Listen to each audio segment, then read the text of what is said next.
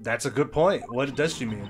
Two different weapons. You don't even know where the knife came from, though. That's even more crazy. I believe it was brought Faraday. It was found in Relson. So, okay, so we know that he must have gotten the knife from Faraday at some point, assuming that he did bring it. But okay, again, we have to just assume that he had it on his person. Do we know it was really in his pocket? How are we gonna do this? Because I will grant this to them for now.